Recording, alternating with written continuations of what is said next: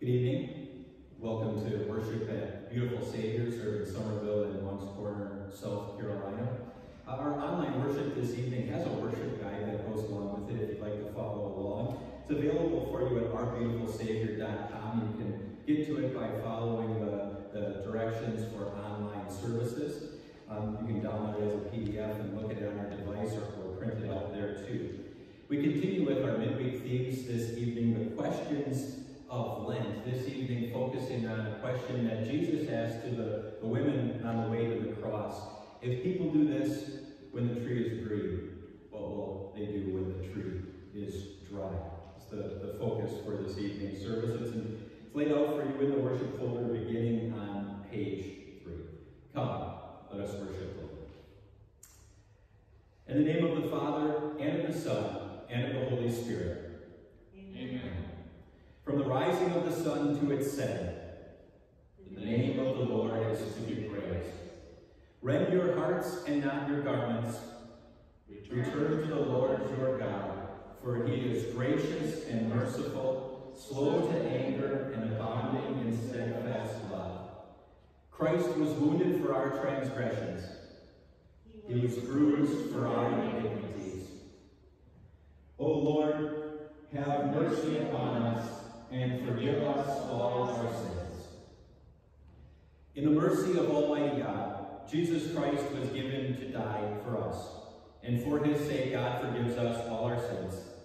To those who believe in Jesus Christ, he gives the power to become the children of God and bestows on them the Holy Spirit. May the Lord, who has begun this good work in us, bring it to completion in the day of our Lord Jesus Christ. Amen. From the rising of the sun to its setting, in the name of the Lord is to be praised. Let's pray. Lord Jesus, stay with us, for evening is at hand and the day is past. Be our companion on the way, kindle our hearts and awaken hope, that we may know you as you are revealed in Scripture. Grant this for the sake of your love. Amen. Passion reading for this evening comes from Gospel of Luke, chapter 23, beginning with verse 26. As the soldiers led him away, they seized Simon from Cyrene, who was on his way in from the country, and put the cross on him and made him carry it behind Jesus. A large number of people followed him, including women who mourned and wailed for him. Jesus turned and said to them, "Daughters of Jerusalem, do not weep for me. Weep for yourselves, for your children. For the time will come when you will say, 'Blessed are the childless women, the wombs that never bore, and the breasts that never nursed.' Then they will say to the mountains, 'Fall on us,' and to the hills, 'Cover us.' For if people do these things when the tree is green, what will happen when it is dry?" This is the gospel of our Lord. We join together to sing our hymn of the day as it's printed in your worship folder.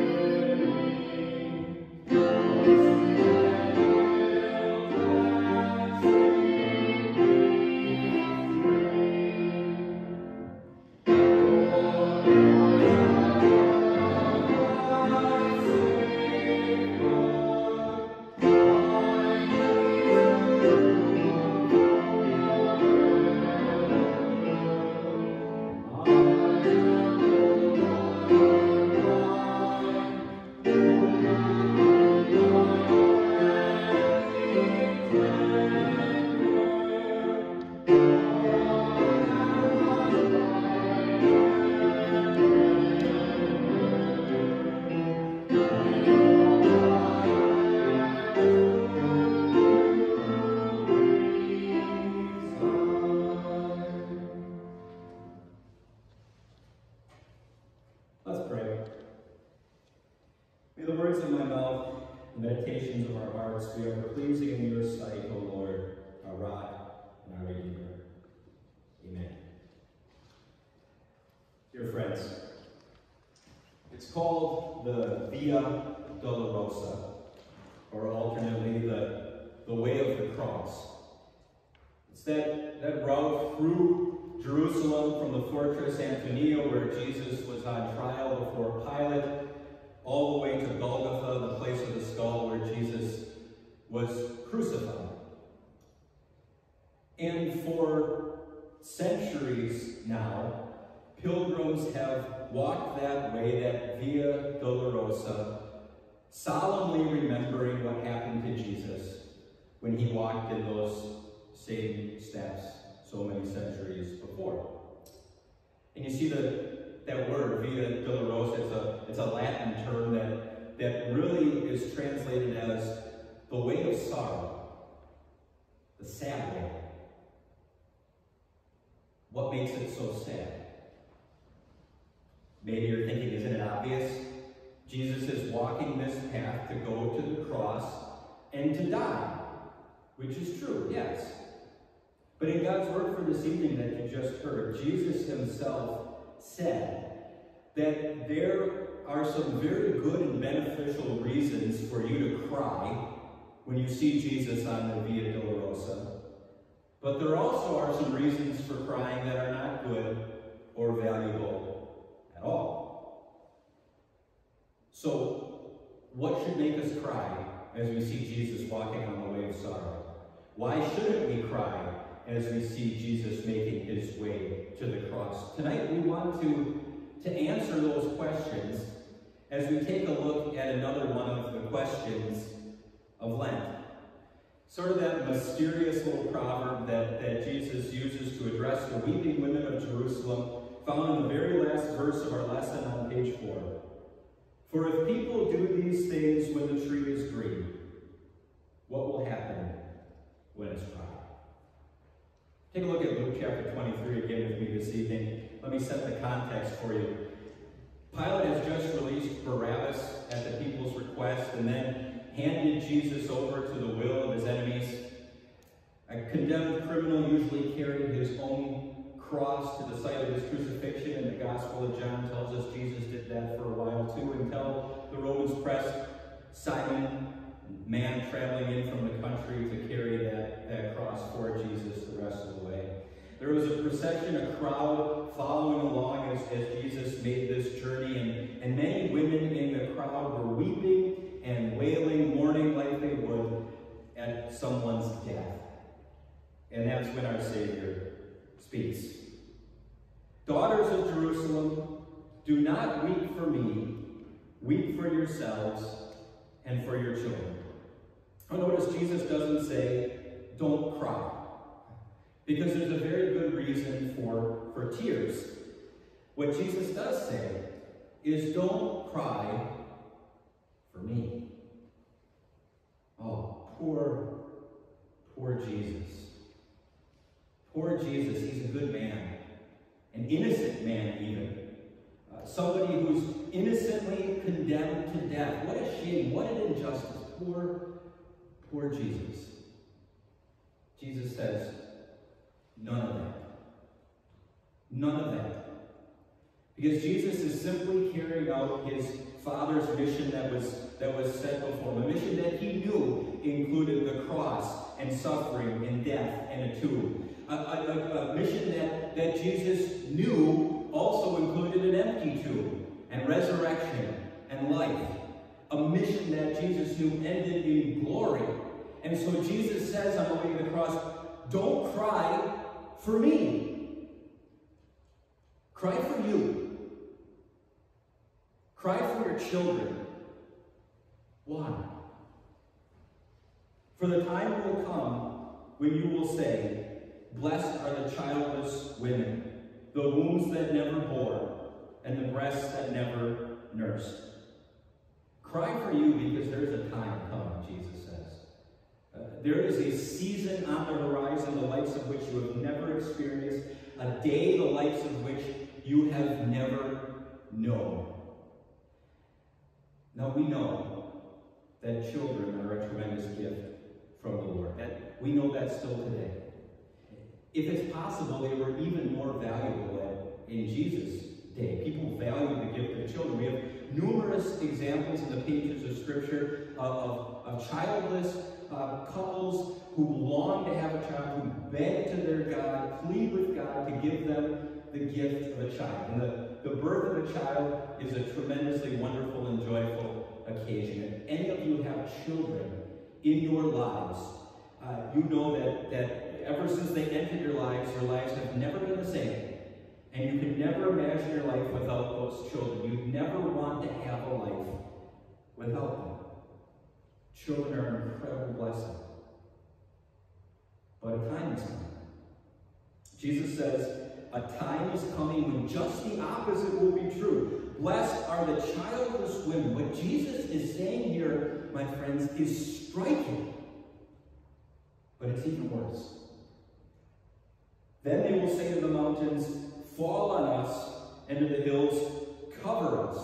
Quoting the prophet Hosea, who is part of his calling was to announce to Israel the destruction that was coming to the nation at the hands of the Assyrians. Jesus says a time like that is coming. A time like the time of Hosea is coming, when people fled to the hills, when they said, I don't want to face this suffering. This suffering is so bad that I would rather die. Put me out of my misery. Bury me. Now, what kind of situation is so bad that the better thing is that your children never would have been born? What kind of situation is so incredibly terrible that the better thing is just to die already? It's at that point when Jesus asks the question. For if people do these things when the tree is green, what will happen when it is dry? If you were looking to have a get-together, at this time a group of 3 or less, of course, and as part of that get-together, you were planning on having a bonfire, what kind of wood would you use to start your fire? Would you pull out the chainsaw and fell a big, healthy tree? Would you break off some live branches or some green shoots and try to use that wood to start your fire? Or would the wood of a tree that was already dead and dry be a better choice? I think we all understand what kind of wood is fit for the fire. And so that means we all understand the earthly components of Jesus' little proverbial question here. And so we can really focus our attention on answering this. Who are the people doing these things that Jesus talks about? And who is the green and dry tree, or what is the time of the green and dry tree? And Bible commentators have spent some time discussing this little proverb and what Jesus means by it, and generally have come up with 3 very similar interpretations that really get you to a similar meaning and a similar application. What does Jesus mean when he says this? Does he mean if the Romans treat Jesus this way, whom they've declared not guilty, what will they do with somebody who actually is guilty, like the rebellious occupants of Jerusalem and Judea? Or maybe if the Jews treat the promised Messiah, the Jewish leaders treat the promised Messiah this way, how will they be treated for putting to death their Savior? Or ultimately, if God is the one in control of all this, if God allows his sinless Son to be treated in this vicious manner, then how will he let people who have their own guilt and sin still clinging to them be treated? Because Jesus says a time is coming. In fact, just as in the day of Hosea the prophet, the people had that expectation of suffering at the hands of the Assyrians, the people of Jesus' day needed to have the expectation of suffering even more greatly at the hands of the Romans. In 70 AD, just about 40 years after Jesus had spoken these words, the daughters of Jerusalem would be crying out. Those women of Jerusalem would be saying, it would be better if we never had children at all, rather than sitting here and watching our own children starve to death or die at the hands of the brutal Romans. They would run up to the hills and say, we wish these mountains would fall on us, that we would die instead of face the wrath of Rome. And yet there's something even more terrible and even more awful than the loss of home and family and even life itself that comes into view here. Because after all, why did the Israelites at the time of Hosea suffer at the hands of the Assyrians? It's because of their sin. It's because of their ultimate rejection of the only God who saves. Why were the people of Jerusalem and Judea in Jesus' day about to suffer at the hands of the Romans? It was because of their sin, their ultimate rejection of Him as their Savior. And you see, these times of judgment really point forward to another time. These same prophecies about judgment are quoted in Revelation chapter 6 in a passage that talks about another judgment, a final judgment day. Listen. Then the kings of the earth, the princes, the generals, the rich, the mighty, and everyone else, both slave and free, hid in caves and among the rocks of the mountains. They called to the mountains and the rocks, fall on us, and hide us from the face of Him who sits on the throne, and from the wrath of the Lamb. For the great day of their wrath has come, and who can withstand it? Why will sinners look at the last day with such fear and such dread? Because without a Savior, fear and dread are the only things that last day will bring to sinners. And that, Jesus says, that is the only thing to cry about as you see Him walking the way of sorrow. Don't cry for me. He says, don't cry because I'm going to the cross. Cry because of what's sending me to the cross. Sin. The world's sin. Your sin. And mine. Isn't that what we just got done singing about in the hymn of the day? Saying these words. 'Tis I who should be smitten, my doom should here be written, bound hand and foot in hell. The fetters and the scourging, the floods around you surging, 'tis I who have deserved them well.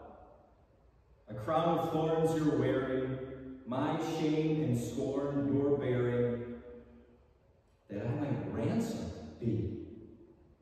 My bondsman ever willing, my place with patience filling, from sin and guilt has made me free.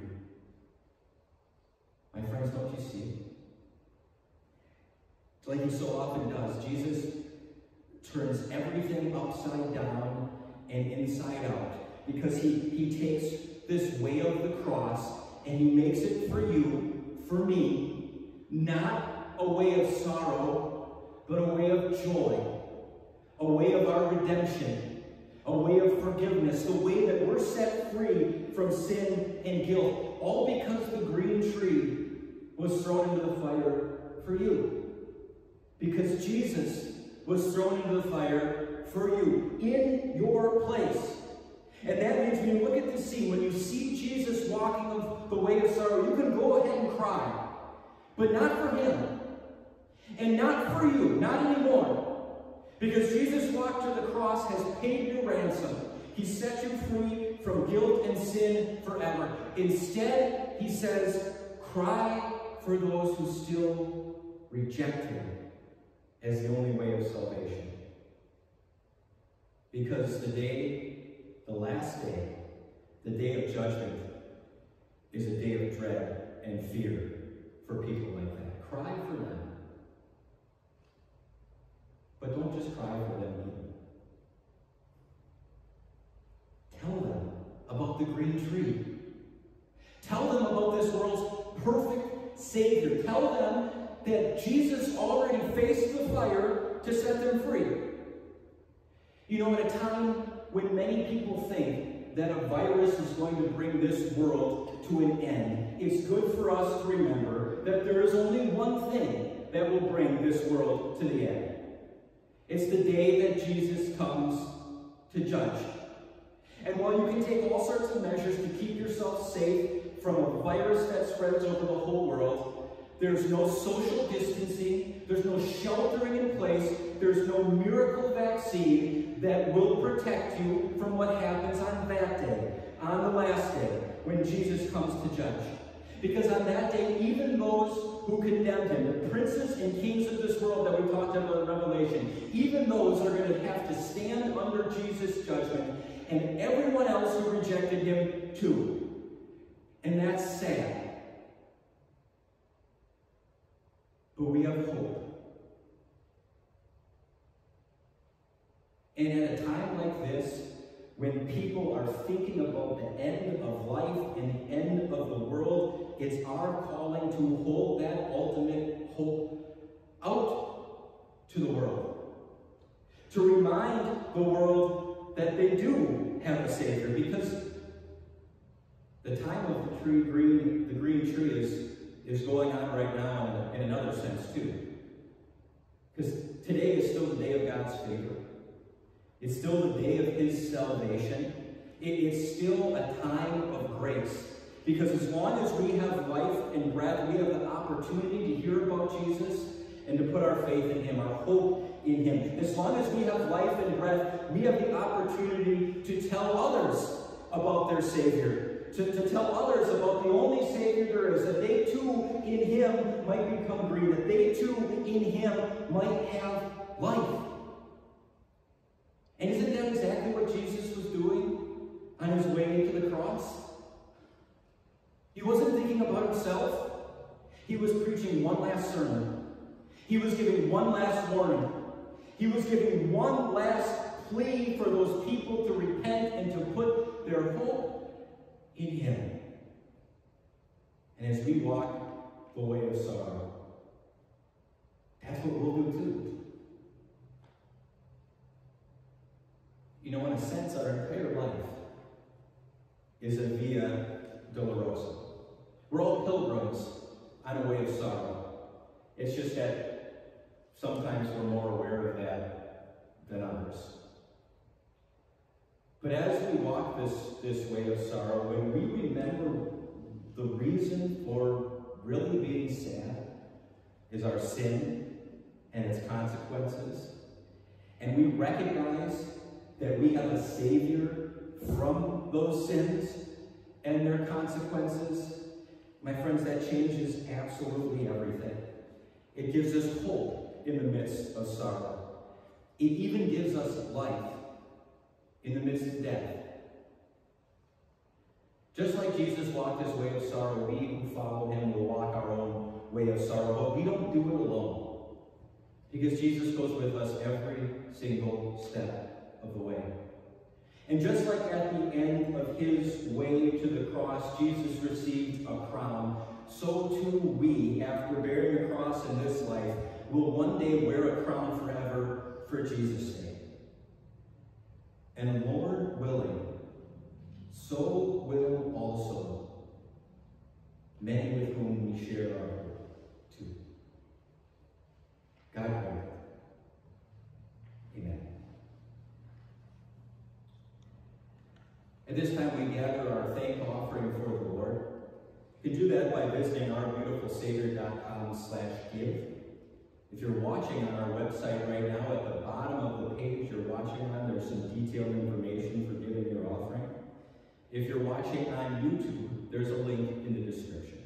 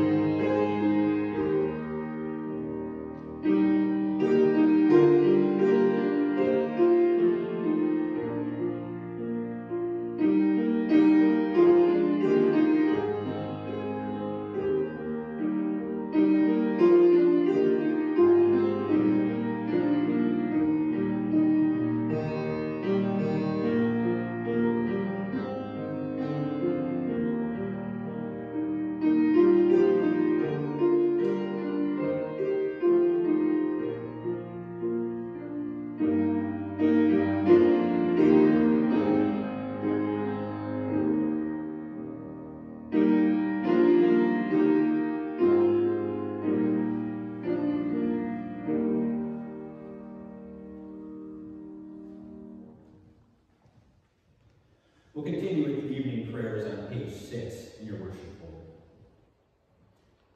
Hear my prayer, O Lord. Let my cry come to you. In the day of trouble I call upon you, and you answer me. Save your people and bless your heritage. Be their shepherd and carry them forever. Give ear, O Lord, to my prayer. Listen to my plea for grace. Show mercy to all people according to their need.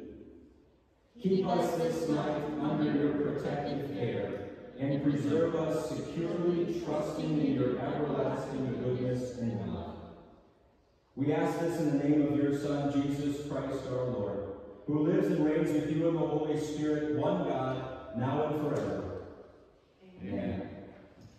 The Lord be with you. And also with you. Let us bless the Lord. Thanks be to God. The Almighty and merciful Lord, the Father, the Son, and the Holy Spirit, bless and preserve you. Amen. We'll join to sing our closing hymn, number 590.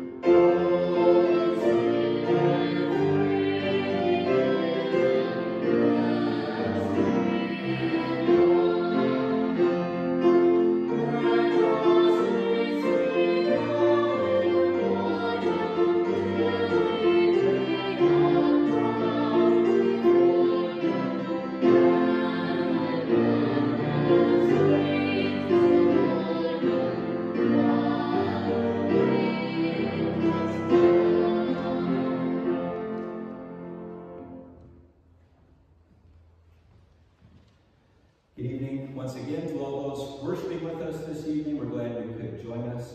We hope you can join us again soon on Sunday as we continue our Lenten worship series on Sundays, the Jesus You Need. God bless you this night and the rest of the week, and we'll see you soon.